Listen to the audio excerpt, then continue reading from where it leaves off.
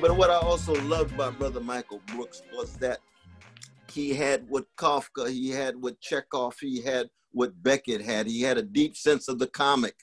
He had a deep sense of incongruity. And of course, Brother Zizek has that.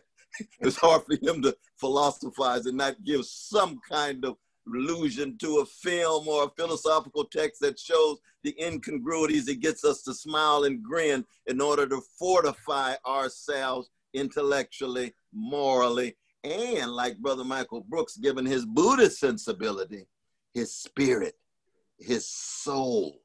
So that we began to always acknowledge the way in which the economic, the predatory capitalist is hand in hand with the existential, that the spiritual goes hand in hand with the social.